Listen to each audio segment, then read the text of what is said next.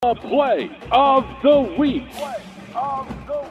Got play action. Atwater throws deep left side, man wide open. Catch made by Montague, and he's going to go down the far sideline. 10-5 touchdown as the Prairie D-backs bit on the fake to Jared Garman. And Josh Montague, the 6'7" wide receiver, was wide open. That's the 65-yard touchdown pass from Linn-Mar's Mark Atwater to Josh Montague on the first play from scrimmage in the 7th-ranked Lions' 41-0 win last week over Cedar Rapids Prairie, as called by Scott Unash of KGYM AM 1600 in Cedar Rapids. Listen for our play of the week featuring our Iowa Sports Connection affiliates each week at this time. Back to tonight, where it will be a rematch of the 2008 state championship game in Class 1A, as 5th-ranked and 5-0 Emmetsburg visits 4th-ranked and 4-1 Westline in Inwood, with both teams 3-0 in District 2. Emmetsburg won the 08 championship contest 3-0, which just adds to the history between these storied programs. And Ehawk head coach Mike Dunlap says the fact that both teams are now in the same district should only add to the rivalry. Yeah, I don't think that's ever going to go away. You know, for years we've played those guys, and they've always been great games, whether it's been at Westline or it's been here in Emmetsburg. So it'll certainly be another one of those physical games and two teams that want to run the ball. Emmetsburg leads 1A in rushing at 439 yards per game, but Westline head coach Jay Rosaboom believes he knows the Ehawk attack well. It starts up front. They do a great job of running the belly keeper, and then the trap, and then they run some very, very strong ISO, and so they're really good up front. Their offensive linemen do a great job of getting after people and locking on. They're good-sized kids. Their backs all run hard.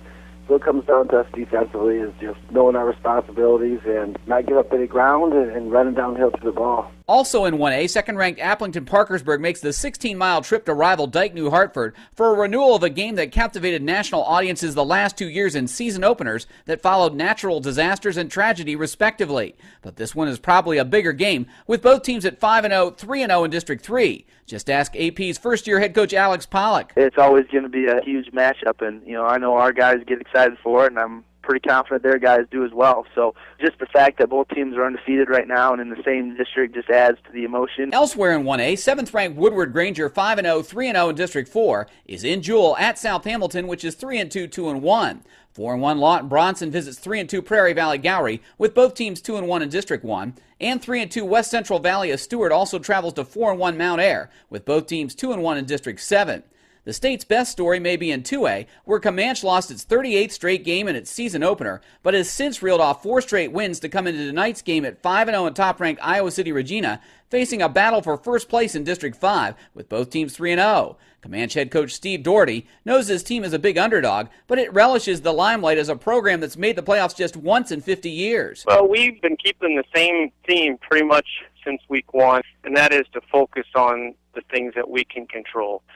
Our team is really starting to get accustomed to having some success, and it's just a great opportunity to play the #1 team in the state, to really measure where your program stands. Elsewhere in 2A, 5th-ranked Western Christian 5-0, 3-0 in District 1 plays at Sheldon, which is 4-1, 2-1. 10th-ranked Pellet Christian 4-1, 2-1 in District 8 is at PCM Monroe 3-2, 3-0.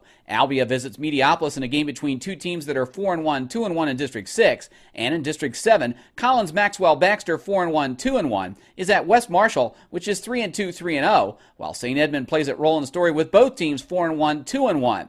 Class A features a clash of two 5-0 District 4 unbeatens as 3rd-ranked North Tama plays at 9th-ranked Postville. North Tama has been one of the state's stingiest defenses the last 2 years, and it started this season with 3 straight shutouts, giving up just 23 points thus far. But Postville is stout defensively too, so North Tama head coach Brent Thorne expects this one to be a rugged affair. I think it's going to be really physical. I really think it's going to be a physical affair.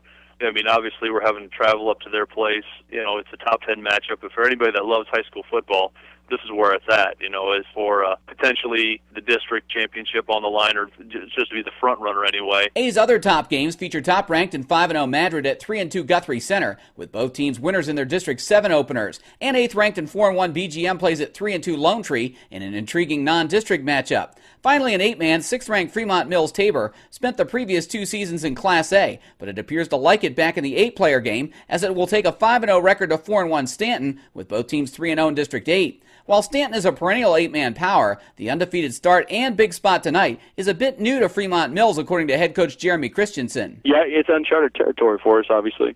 Not just for the kids, but, for everyone involved. We haven't been in the playoffs since '82, and in a game of this magnitude, probably haven't been one of those for a long time either.